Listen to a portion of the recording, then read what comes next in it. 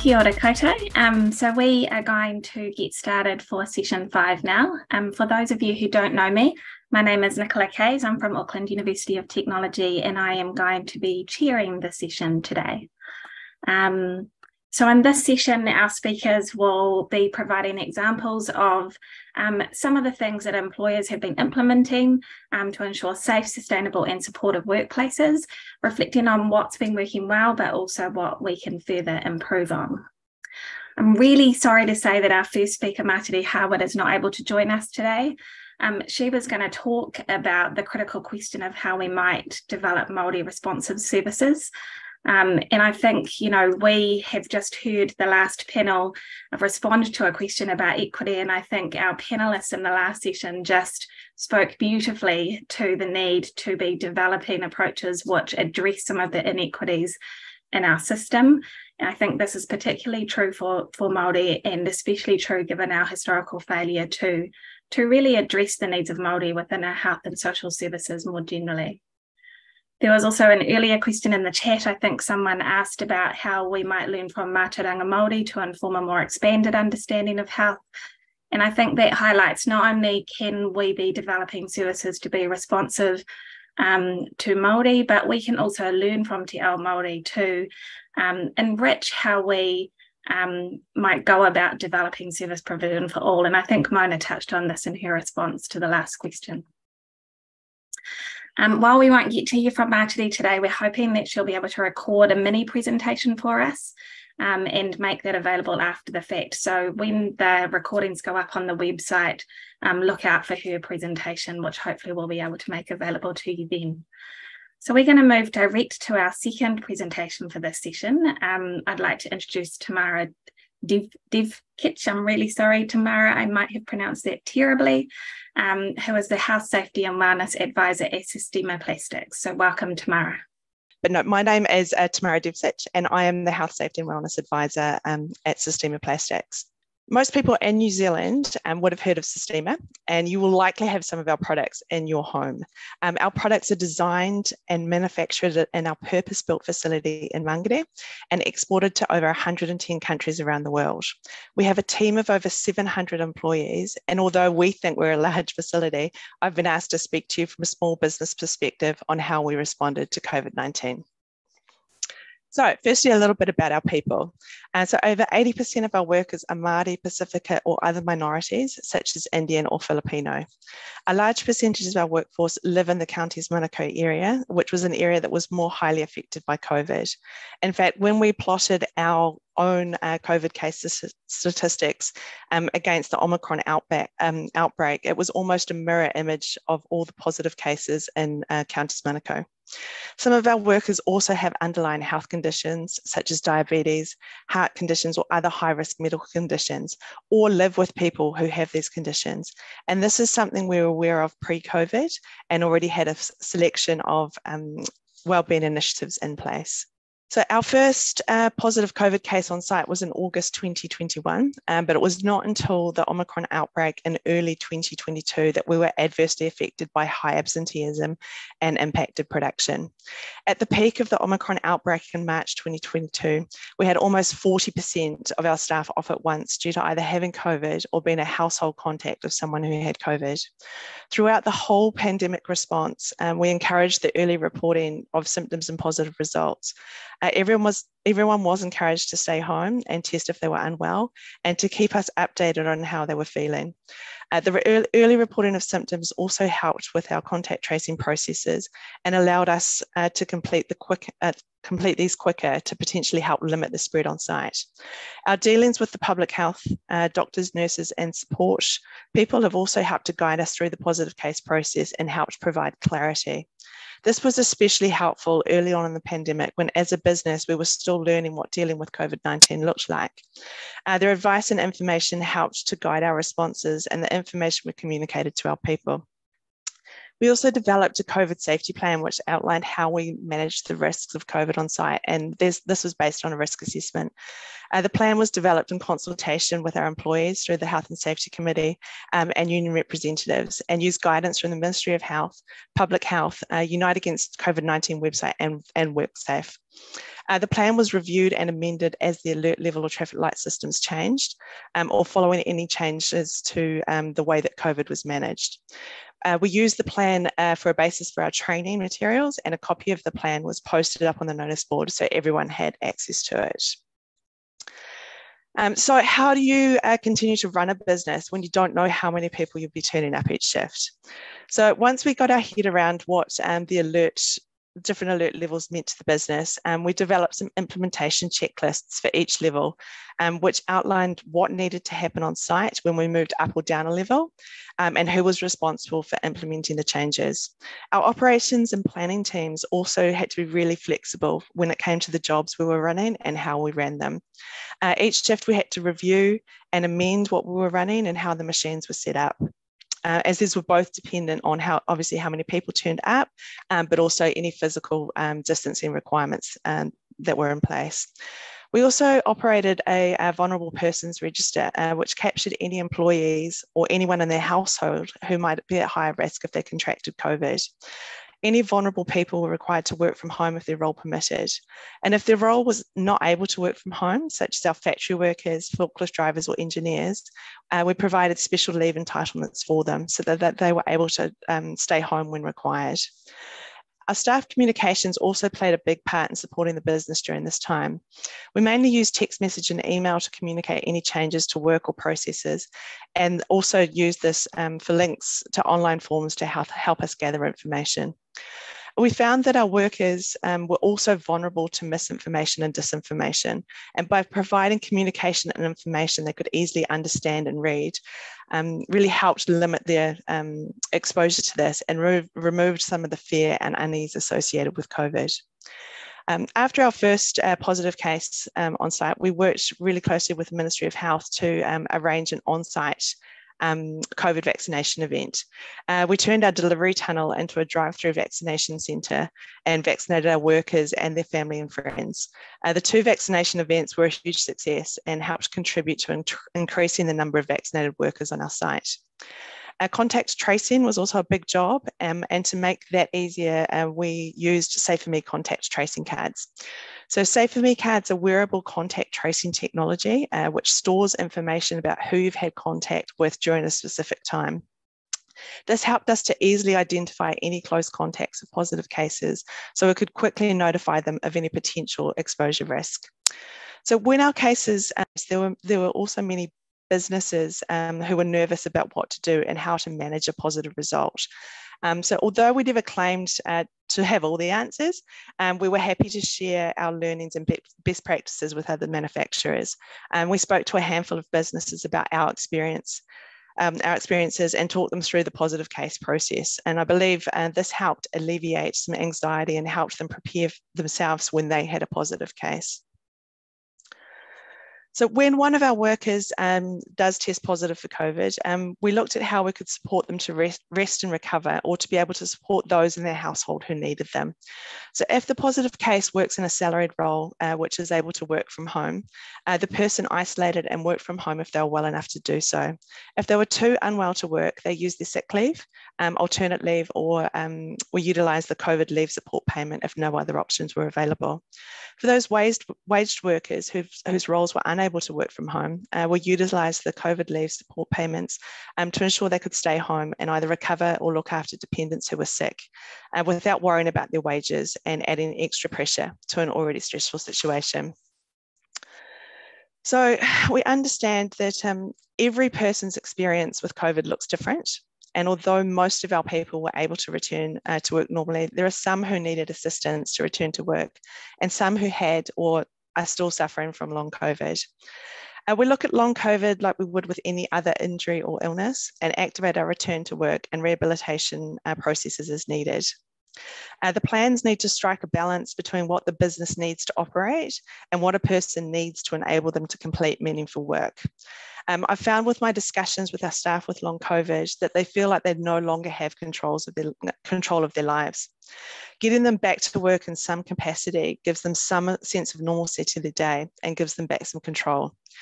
And before we develop any return to work plan, we always request information from their medical treatment providers, so we have an understanding of their current capabilities and any restrictions we need to take into account.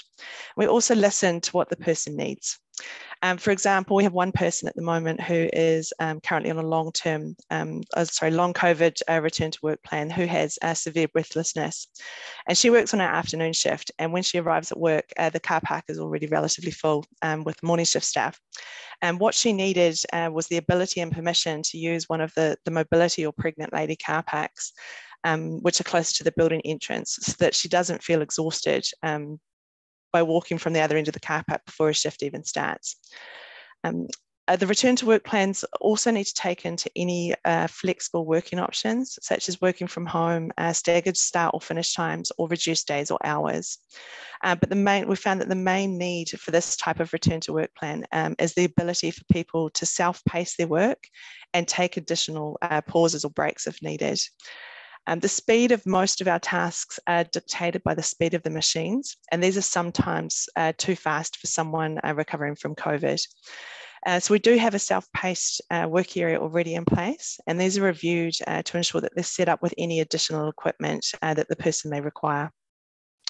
The location of the work area in relation to the facilities also needs to be reviewed, especially if they need access to break rooms or bathrooms, and that they're easily accessible.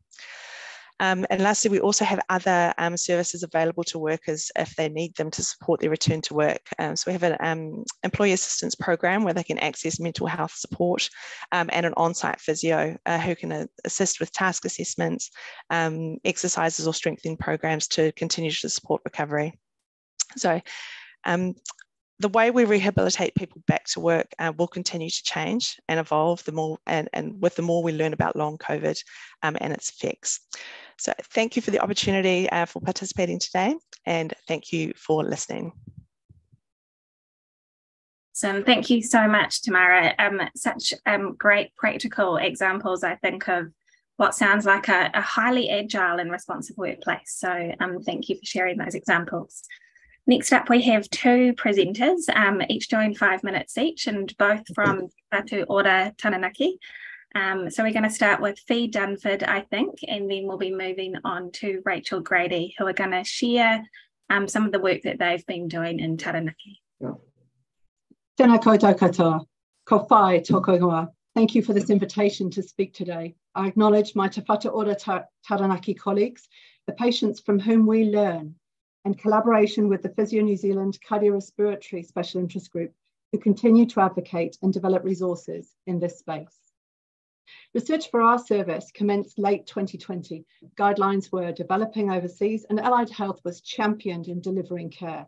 By January 22, male and female staff were being treated by physiotherapists and occupational therapists on an ad hoc basis, such as in dining halls, in lifts and stairwells. And many of us were supporting colleagues online. Private practice colleagues were signalling increasing demand from those who understood about COVID rehabilitation programs, thus raising equity issues.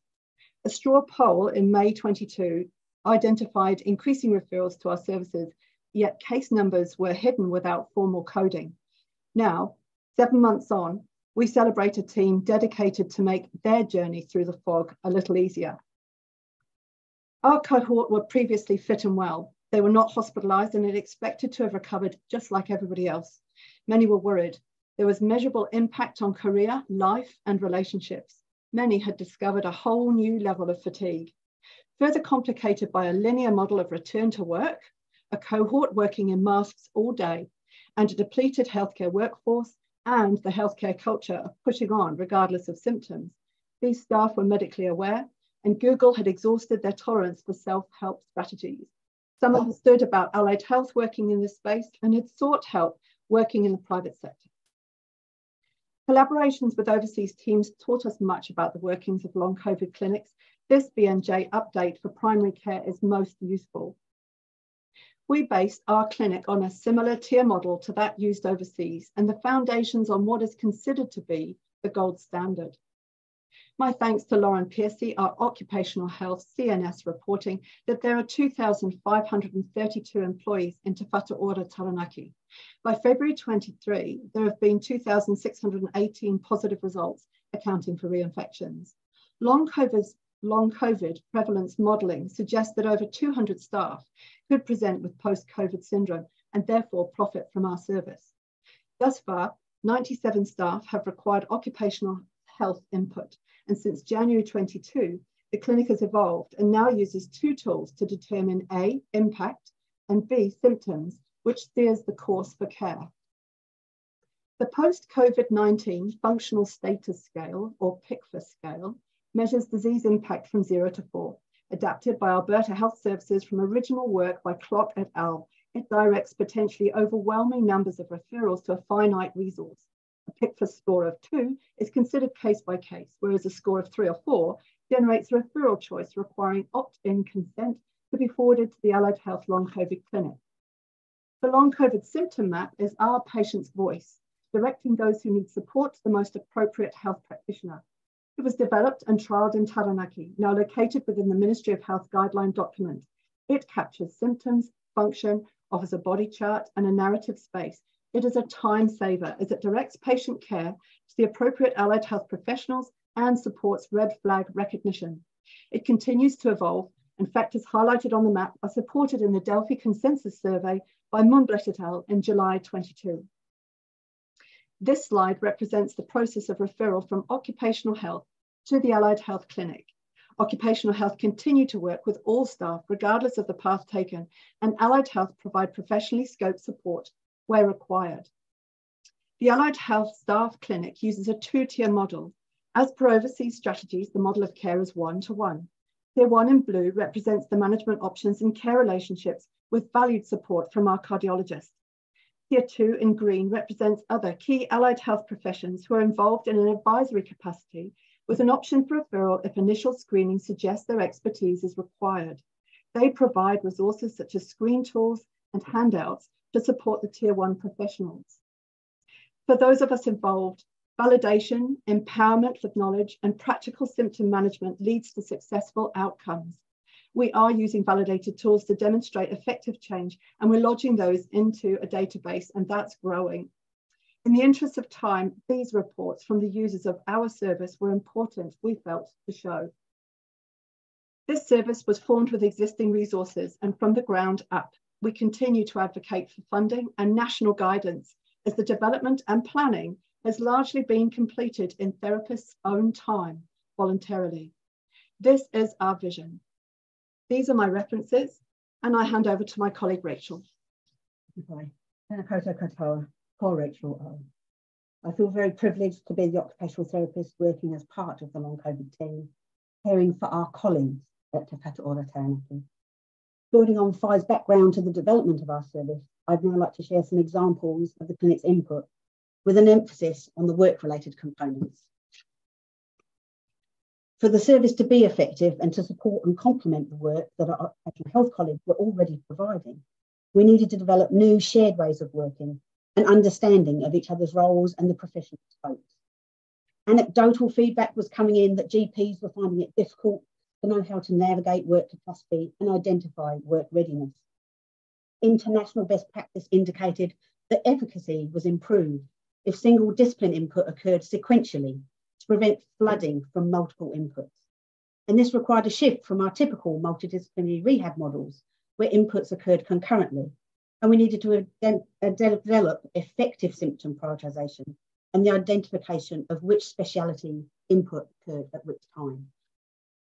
By the time a referral to the Long COVID clinic was received, colleagues had usually already experienced periods of self-management, occupational health support, and many had a return to work plan in place, but they needed additional support. They may experience complex symptom profiles, significant functional impacts, and barriers to successful work plans. The opt-in service was designed to be as accessible as possible. Time spent at appointments was counted within the work plans. It was paid and it could occur on or off-site. To establish therapeutic trust and maintain boundaries, clear communication channels were established. Feedback from the team was direct to the referrer, who were occupational health. They retained responsibility for communication with managers and human resources. They formulated and modified the work plans, but were responsive to the feedback and recommendations from the clinicians. Exploration of practical and attitudinal barriers to the implementation of the strategies was a keystone to change and success. Commonly identified barriers were the high expectations people had of themselves that exceeded their current capacity, their loyalty to their clients, to their colleagues, and it was in a background of a depleted workforce and a healthcare culture of caring for others and putting others first. The overall sustainability of work plans was very important. We were trying to avoid a repeat sickness absence, return to work cycle, and education to signpost potential pitfalls and strategies to navigate transitions and progressions in the work plans were identified as highly vulnerable times for people. The individual's ability to adhere to a work plan were impacted by complex extrinsic and intrinsic factors, both occurring at home and at work. Work plan considerations required a supportive and a pragmatic, personalised approach. One size did not fit all. The creation of work plans utilised accommodations and alterations commonly adopted in existing vocational services, but with long COVID, due to the unpredictable and fluctuating nature, the alterations and accommodations necessary often needed to flex and alter over time. The typical linear graduated work plans with structured dated increases, set hours to be worked, held the risk of locking the employee in to targets which must be reached, irrespective of symptom fluctuations. In order to achieve these rigid work plans, it was necessary to adopt strategies which were contrary to the best practice strategies for symptom management and recovery in long COVID, and an inability to meet these targets could be interpreted as failure. We're learning more about what doesn't work well for these complex people, and our colleagues are feeding back to us about what they are finding to be effective.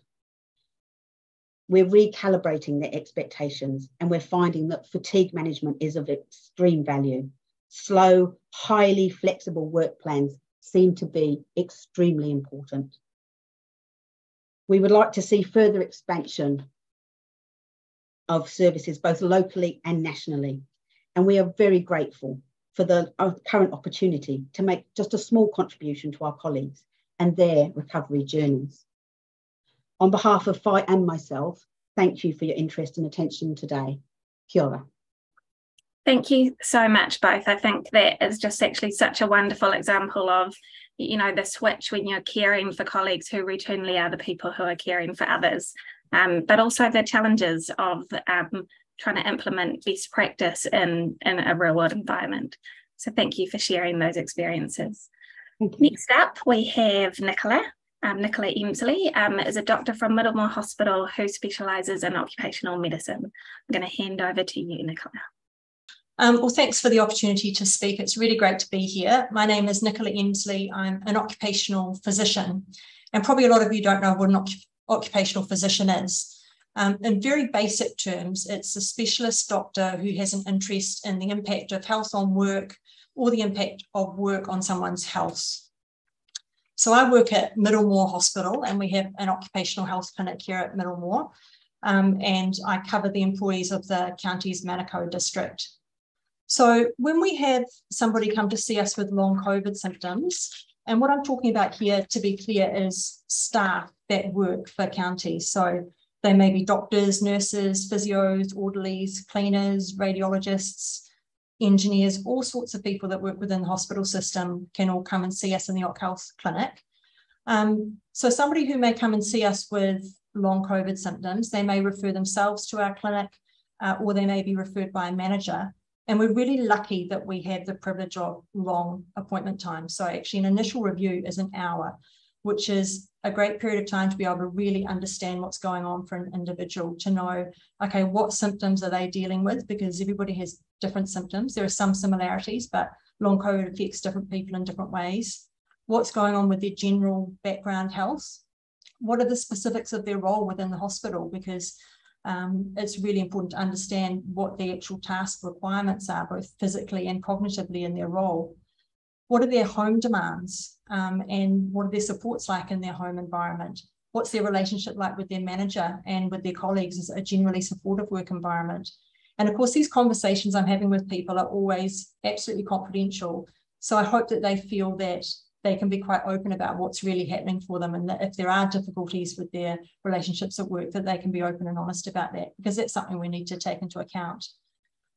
I want to know what aspects of work worry them. When they imagine coming back to work, are there particular tasks or responsibilities that they think, I just don't know that I can even go near that yet? You also have to consider, of course, the safety aspect. You know, these people are delivering care to patients, and so you need to make sure that you've covered off the safety side of things adequately. And also checking in around mental health and how they're coping with what can be a really challenging diagnosis. So when an individual is ready to begin a graduated return to work plan, we work on that collaboratively, and we do it in a stepwise manner. And it's a flexible plan, as many people before me have already talked about. And the follow-up is really regular. So initially I'll follow up with them every couple of weeks. That'll be a 30-minute appointment. And rather than necessarily bringing people into clinic, that can be by Zoom or phone, just to help with kind of energy management.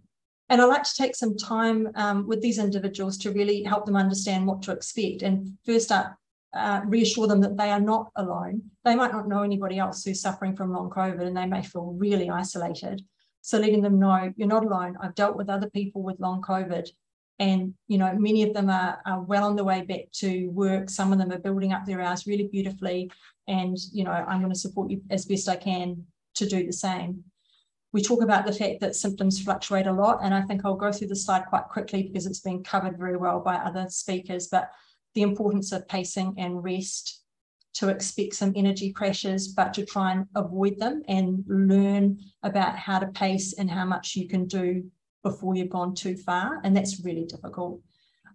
Reassurance that people are not going crazy. They haven't got early onset dementia. What they're experiencing is brain fog, and that it's actually quite a common symptom of long COVID. And I don't mean to sound flippant by that, because, you know, a number of people I've dealt with have been really quite frightened by the brain fog and felt really reassured that this was actually a normal symptom of, you know, of this condition, a normal symptom, but yeah. And really the need to prioritise their health and recovery. A lot of these people really want to be back at work to serve their community and actually feel guilty about not being at work, and just emphasising that right now is the time to focus on their own health and recovery. And then the importance of educating managers as well.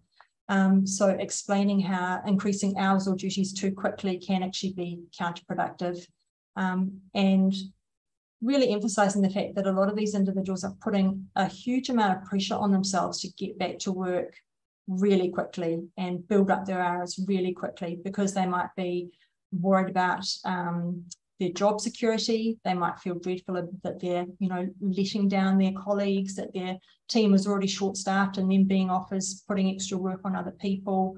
They may feel that they're not necessarily really believed. So for the manager to provide reassurance is huge.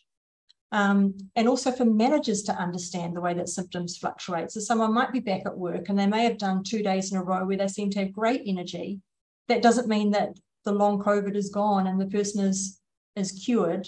They may have a bit of a crash the next day, and that the trajectory of recovery is not this beautiful, linear, predictable one. There are ups and downs, and so that flexibility is really important. And that everyone's different. Don't compare two different people with long COVID. They may have completely, you know, different recovery courses. That's likely. Also education around energy, that of course it's not just physical exertion that uses up energy, but also cognitive and social energy. Getting to work, finding a park, walking into the ward, talking to your colleagues, that could be enough for some people. That could have drained their energy for the day. So being flexible where the job allows to have some days working from home can save a lot of energy expenditure. Where that's not possible and a person does need to come on site, looking at reducing the hours, reducing the tasks that they're required to do so that it's more manageable. I found that being quite specific on the return to work guidance is helpful both for the individual and for managers. but with the caveat that the plans can always be adjusted up or down, but at least it gives people something to hang their hats on.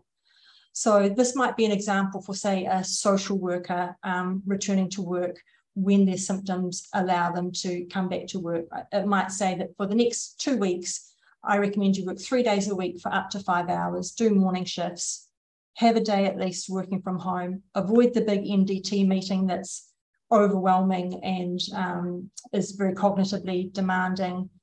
Assist with your established clients, don't take on new ones because again, that's really cognitively demanding.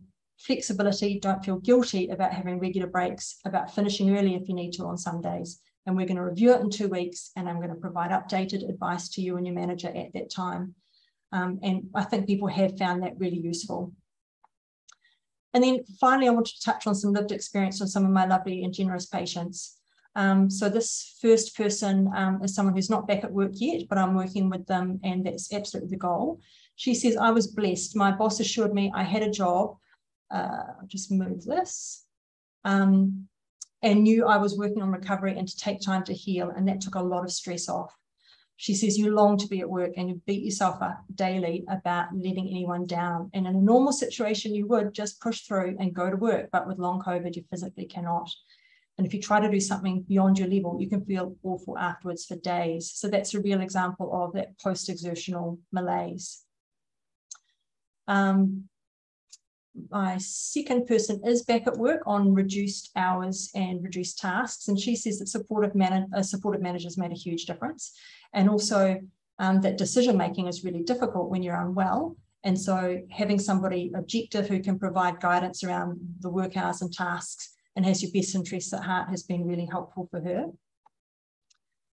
This third individual was also back at work and back to full-time hours, but still with some flexibility built in for some work from home. And she says, prioritise. The house may not be tidy. You might not have worked your usual hours, but that's okay for now.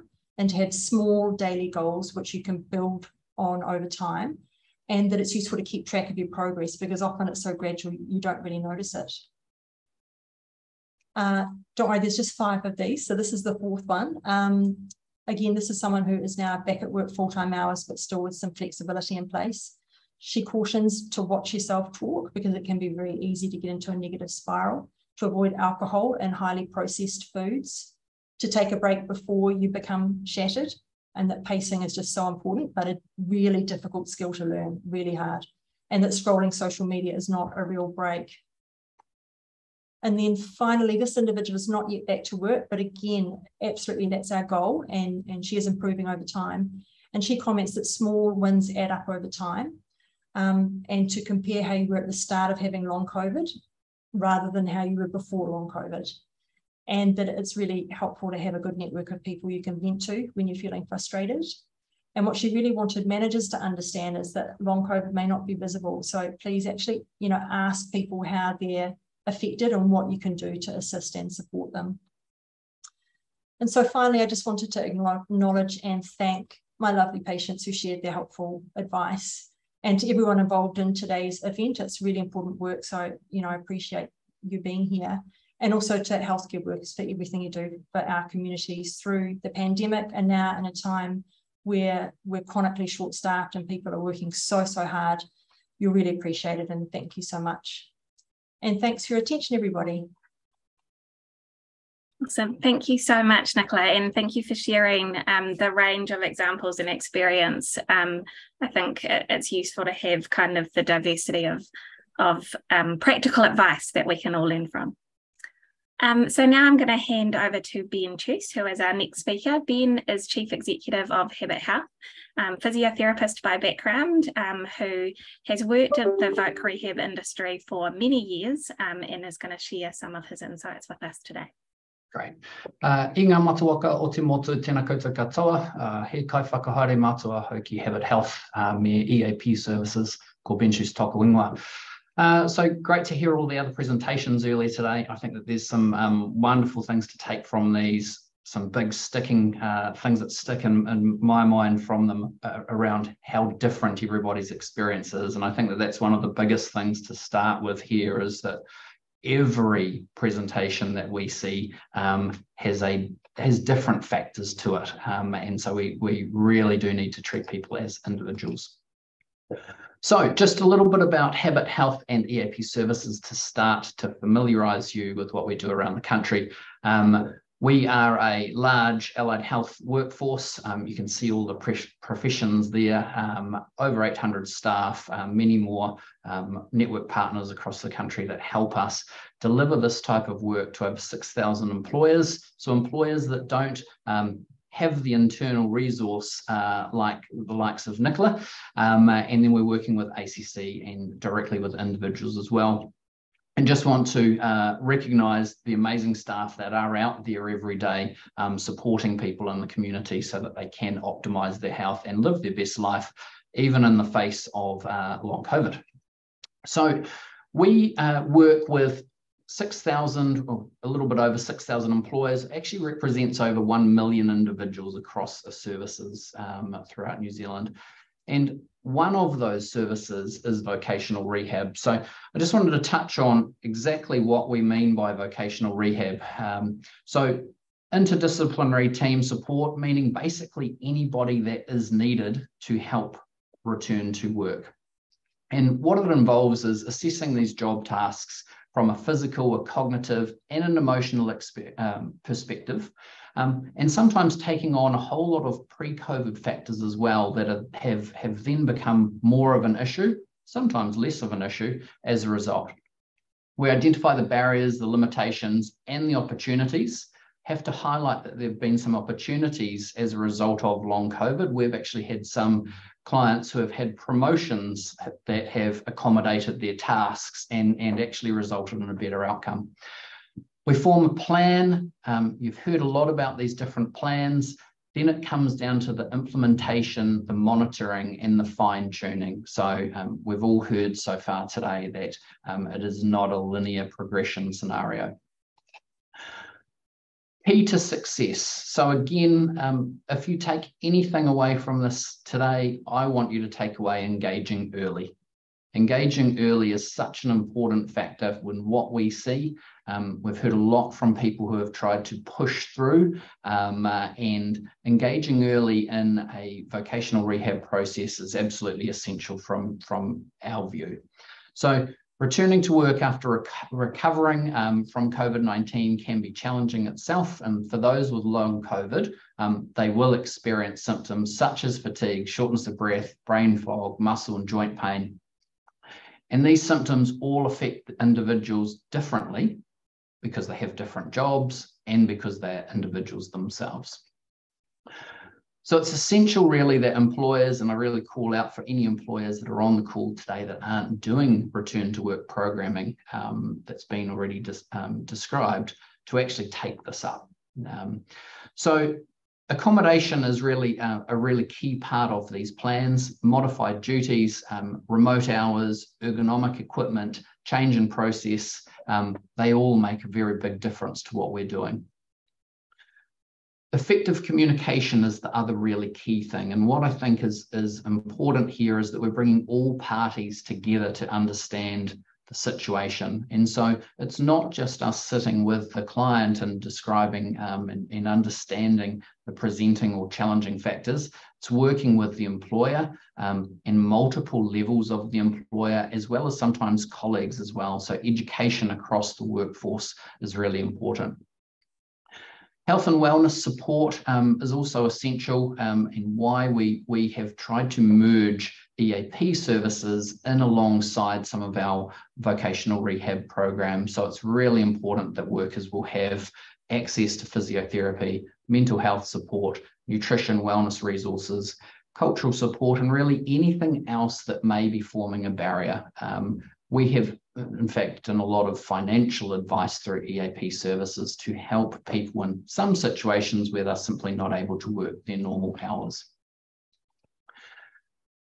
So there's quite a lot to say around the ecosystem of health with its application to long COVID. So we like to look at an employee journey where we're typically working with employers and employees. And so we need to consider this whole wellness ecosystem as we go along. So within the context of COVID-19, there are a huge number of factors or complexity components that we've heard about already today. maybe a different way of looking at that is like a tiled mosaic wall, so a wall of hundreds of tiles. And each of those tiles can be different factors that on different days shine or are less prominent than others. And that's how that individual is feeling, or how those individual factors are factoring into their day. And that's the unpredictability of long COVID as well. So quite a nice way of thinking about it.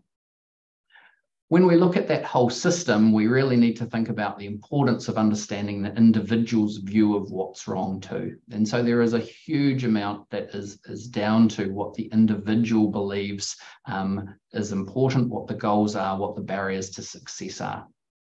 Only then with this model will you succeed.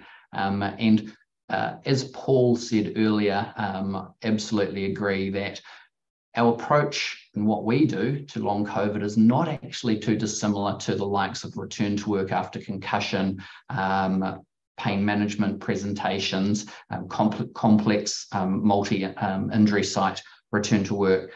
There isn't a recipe. In fact, it's much more of an art. And so thinking of it like that is quite important. So similarly, I've got a case study, just one to really highlight kind of the types of programs that we'll put together.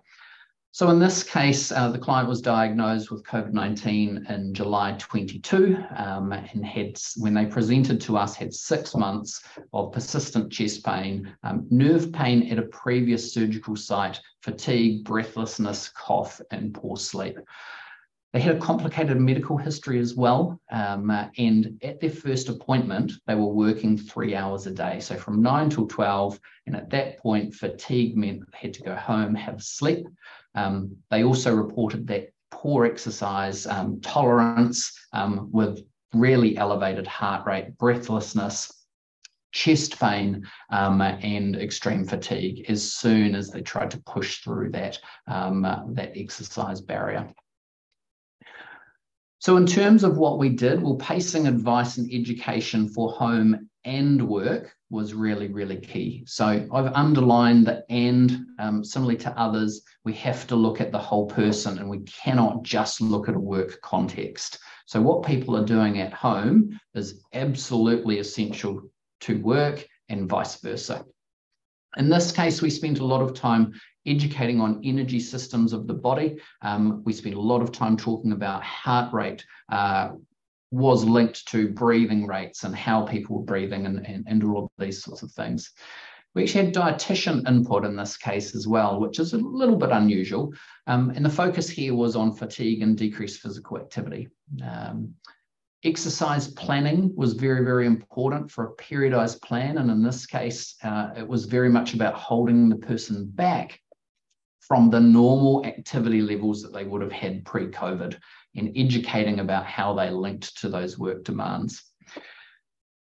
The biggest thing though with this client was that we focused on breathing techniques, and breathing techniques, advice and education formed actually one of the largest pieces of this program.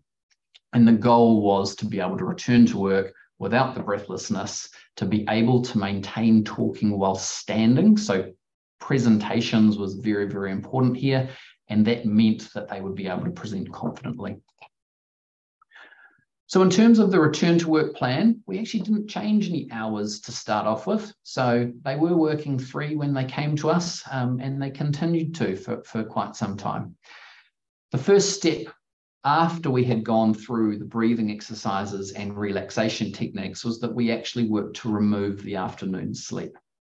And we replaced that afternoon sleep with the breathing exercises and relaxation techniques, which for this individual meant that they actually reported feeling more energized rather than more foggy after their sleep.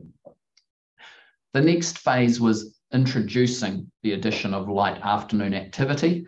Now, this was more home tasks. Rather than going out for a run, it was very much about home tasks. And we focused there on balancing the increasing work hours and the exercise tolerance. So they had to be viewed as a grouped program. Once we were progressing there, we then moved the breathing exercises to standing. So very much about simulating what we were trying to achieve with a focus on controlling breathing while talking. And at 8 weeks after entering the program, we had achieved almost full-time work. So after 6 months of not being able to do that, almost very close. The employer again has been very accommodating, and we're back to full pay, but we're not quite back to that full hours. But well, I think that we'll get there. So just to wrap up here, in terms of action points, and really focusing on employers, as I say, recognise that return to work with COVID-19 or long COVID and other presentations is complex. You cannot take what you have done with one employee 2 months ago and replicate that with the next when they present with the symptoms.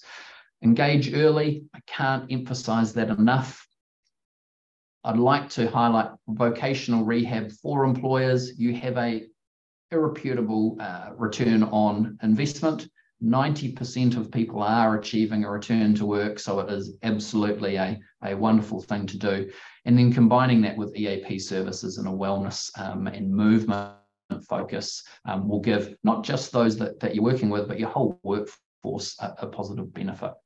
So by working together, employers and employees can help ensure a safe and successful return to work for those with long COVID, and really encourage you to reach out to access those services in the community. So thank you, and back to you, Nick. Awesome, thank you, Ben. I think often we can have this distinction between a health response and a vocational response, but I think you've just provided some really great examples of how employers can draw on the support of voc rehab providers for the benefit of their workforce, but also of their business. So last but not least in this session, we have Richard Kipling, who is going to be joining us from the Financial Services Council. Richard is the Chief Executive Officer of that organisation, and looking forward to hearing what you have to share with us today, Richard. Kia ora, everybody. Richard Kipling is my name. Really delighted to be here and commend the organisers. A really important conversation and topic. Nick just wanted to confirm that everyone can see the slides. Fantastic. So such an important conversation, and I thought in this conversation I would just give you a sense of who the Financial Services Council is and who our members are. Obviously, the topic of the discussion is around the art and science for the life and the health insurance sectors. So I'll just paint a little bit of a picture on there and just give you a little snapshot of the journey to date. So look, the Financial Services Council is the peak body that represents the life insurance sector, health insurance sector, the KiwiSaver sector, the funds management sector, and we do a lot of work as well in the financial advisory sector. So that's kind of who our members are. What we're most interested in as an organisation is helping to grow the financial confidence and well-being of New Zealanders. So we take a very community-centred approach to this, and obviously, on the investment lens, markets, rise and fall. The last 3 years has been really difficult for everyone in the community, and our sector kind of faces into the life insurance risk and the health insurance risk, obviously with COVID, and then as Ben said, as I'm sure many have said today, living in Auckland, the floods, the earthquakes, the cyclone, these are risk issues which kind of face into all of us every single day. And as a sector, we are very interested to figure out how do we help Kiwis actually think about these issues so that they can actually understand the risk and mitigate the risk and manage the risk and so on. And sometimes when the risk occurs, have people got the right mitigation piece in place, whether that's their self-insurance or they've actually worked with a life or a health insurance company to manage it. So just to give you a sense of the overall stats across the country, on the left-hand side of the screen, this is data to the end of June 22. There are roughly 5.2 million Kiwis. As at then, there are 4.1 million life insurance covers. Now, life insurance is life insurance. It's also income protection insurance, trauma insurance, TPD insurance. People who are well covered will obviously have multiple covers. So don't think about the 4.1 as individual people covers. If you take my example, I've got 4 different covers, so I account for 4 of those in the mix. The total annual premiums into the sector are just under 2.9 billion and claims of about 1.2 billion. So, insurable events happen, I guess, is the message out of that. And so, those 4.1 million covers of people who kind of thought about if things happen, how will I manage? How will I cope? In terms of the health insurance sector, 1.18 million customers with about 1.85 billion of annual premiums and about 1.39 billion of claims paid also for that same period to June. So we're talking about material and substantive numbers here of money into the system, of people covered. Obviously, the health insurance system works very closely, both the private working alongside the public system, and we spend a lot of time working with government and semi-government agencies to make sure that it's as frictionless as possible. The world of insurance and the world of life and health insurance is about managing and pricing risk at scale. And so in order to do that, clearly we need things around experience.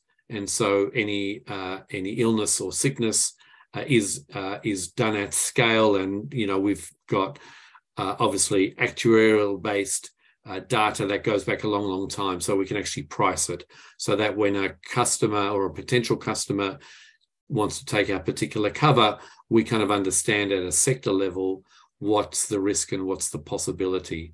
I think obviously as well, most people would understand that before life insurance is offered, people need to fill out a range of personal and medical questions, otherwise known as the personal statement, and those are all each uniquely underwritten.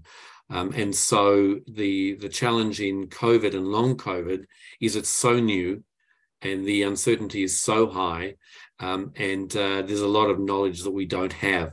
And so trying to figure out what's the right response and what's the right answer is important. There's obviously been, in some areas, disproportionate impacts on some communities and vulnerable communities. So again, when you think about managing the whole and pricing risk as a whole, COVID has not been felt proportionally all the same way.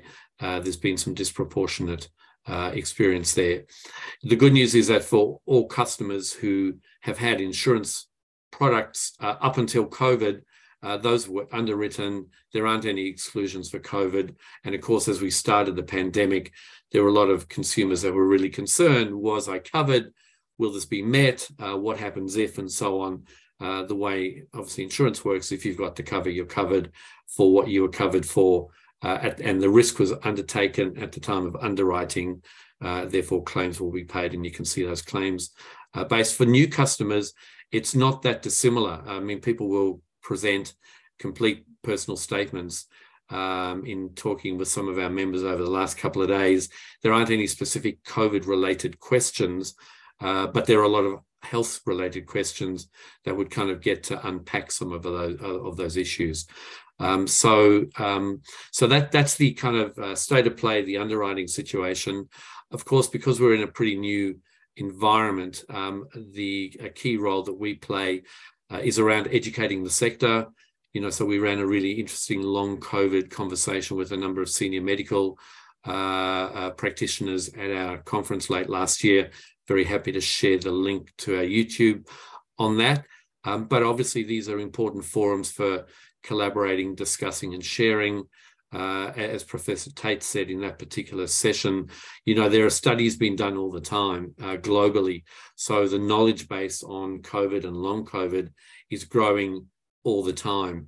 And so what we might have known 6 or 12 months ago, more and new knowledge may have come to light, which might actually change how things are done. So the education in the sector important, education outside of the sector and to the consuming community also really important. Ben spoke a lot about, the wellness and health and wellness and preventative work. A lot of the life and health sectors have very strong well-being offers, which are really around designed, not just with COVID in mind, but more broadly around preventative health and the link between good health, good diet, exercise, and medical experience is really at the heart of that idea. That kind of then plays into knowledge, information, and education. That plays out in that kind of learning from global experience. In terms of what the future looks like, obviously a pan-sector discussion on COVID becomes important. There's been a lot of discussion today about supporting people to return to work.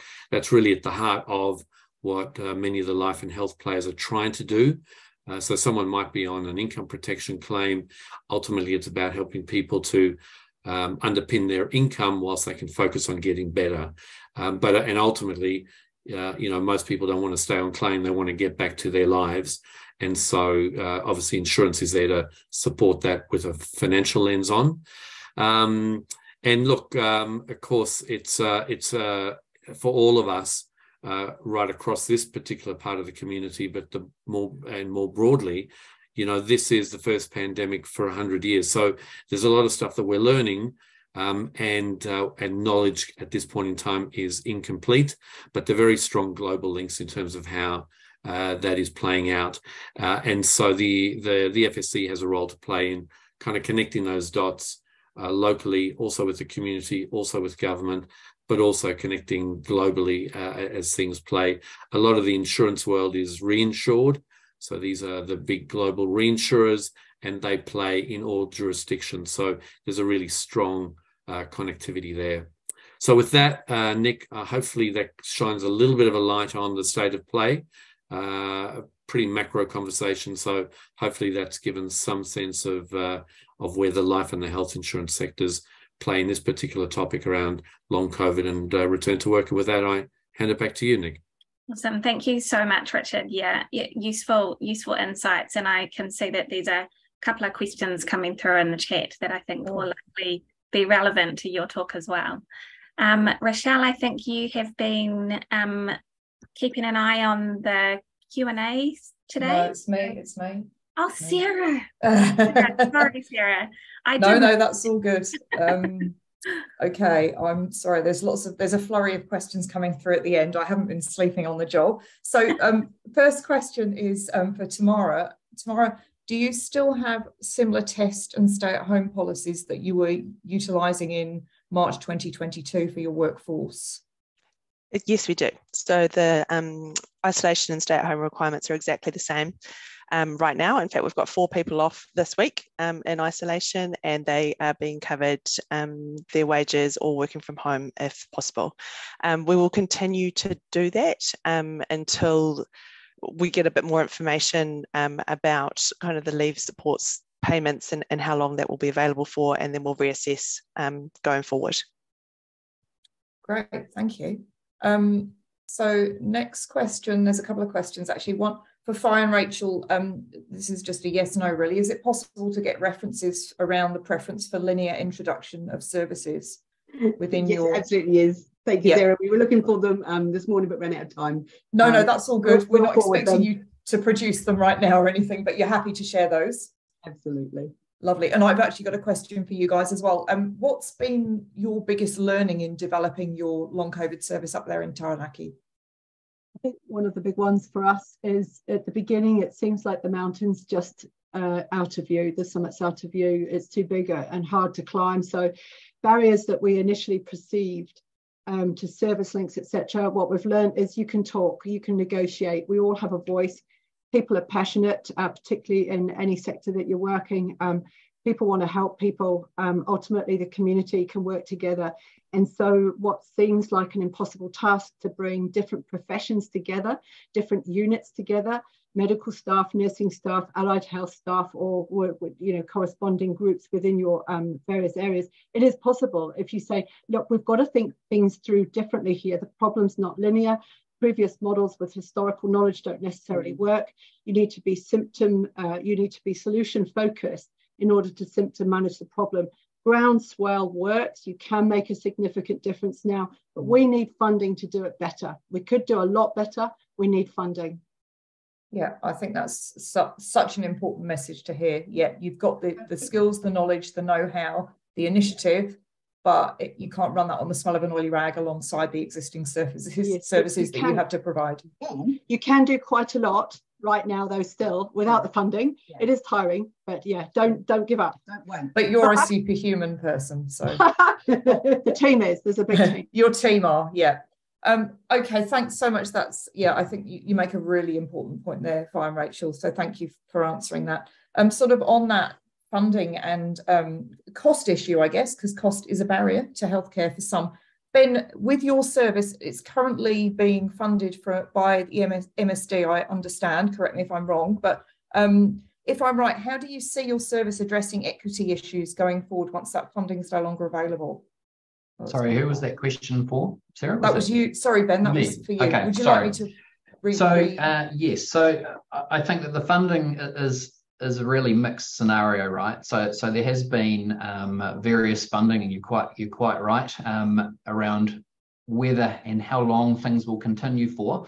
What I would really encourage is to say that employers in particular are actually the ones that have the most to gain here from a fund a little bit and get a whole lot back, and you really look after your staff very well. And so I would be advocating long term. I actually think that a lot of the funding for this for our services will need to come from employers rather than from whichever area of government that is paying for it at the time. So there's been a few changes around there, but yeah, you know, it's without question the return for employers, and that's where I would think it needs to come from. Okay, thank you. Richard, there's been a couple of questions that sort of speak to the insurance aspect of things. So many health insurance policies exclude a majority of benefits for those with chronic illness, including long COVID. Did you want to comment on this? I know you sort of alluded to that a little bit towards the end of your talk. But yeah, look, there are a couple of really good questions in the chat. Obviously, I can't speak on either particular policies or particular companies, but to anyone who has a contract with a particular company, I'd certainly encourage them to be in communication and contact with them. You know, our duty is to serve and to pay claims where they're relevant claims. So that's probably the broad statement without knowing any of the specifics about the particular cases. So yeah. Thank you. And I noticed there's a couple of other questions. They're coming in thick and fast now. So this is to anyone on the panel. As someone living with ME/CFS for 8 years now, I'm wondering if some people with long COVID have a post-viral condition that wouldn't qualify. If they did, they probably wouldn't get back to work full-time in 8 weeks, and that pressure for them to recover would be impossible. Where's the support for these people? What happens regarding support for these people? Would anyone like to comment on that? Happy just to cover the 8 weeks, but if that's a reference to my 8-week program, that every single time I would highlight that we have to take the full context of the individual into account. And so what is an 8-week program for somebody may be a 6-month program for somebody else. And look, we have return to work programs that go over in some rare situations more than 12 or even 24 months. So we really need to take each individual scenario, and sometimes it is a matter of addressing some factors and then getting some improvement and then working out what you then work with next. And that's the importance of the individual understanding their presentation and the providers that are working with them listening and prioritising as a team. Okay, thank you for that. I think I'm just quickly skimming these other questions, and I think there is a bit of overlap here. So that the general prevailing question from these 4 questions is around the fact that there's no national coordinated pathway or resource sharing. Would anyone like to comment on that in terms of the current situation, what's being done, who should be responsible?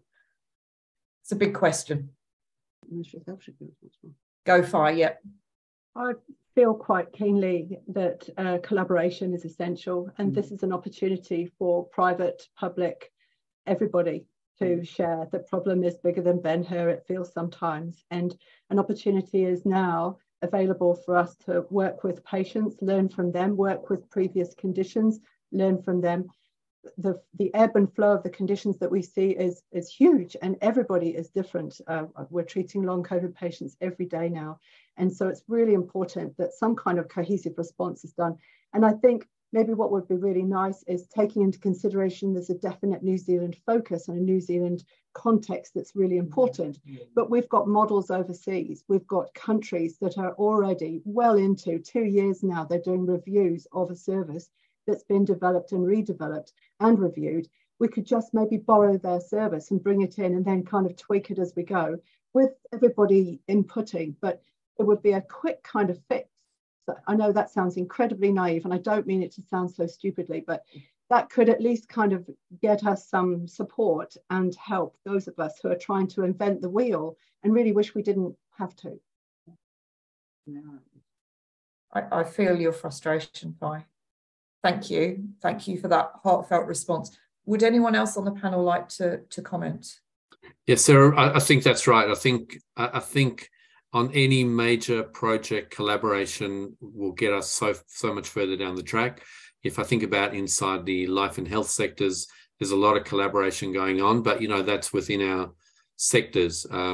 So, you know, the question is, how do we bring that outside of our sector and connect in with the academic sector and the health sector and so on? So, you know, I think if this forum and conference is a way to connect people, then this is probably a good platform to go forward. So, totally endorse bringing people together, because it's a combined problem and the combined solutions sit there.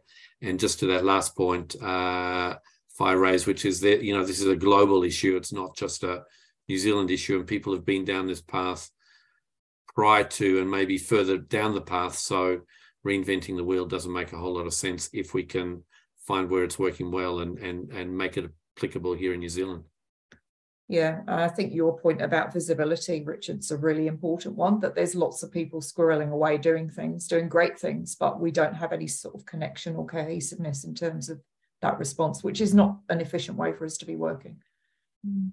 I just had a quick comment, Sarah, if I may, and that is that... Absolutely, yes. Yeah, I found it frustrating at times because the healthcare system is so under-resourced and wait times to see specialists in allied health are really long at the moment. And so even though I've got all these sort of connections as an occupational health doctor working in a huge hospital, you know, I'm finding that if there are some red flags, I'm a bit concerned and I want to rule out, you know, cardiac pathology. People are still having to wait a really, really long time to see a cardiologist. So then I'll refer in private. And even then they're waiting a really, really long time to see anybody in private. And it's the same with, you know, wanting to refer people to a physio with a special interest in long COVID and fatigue management and finding someone suitable.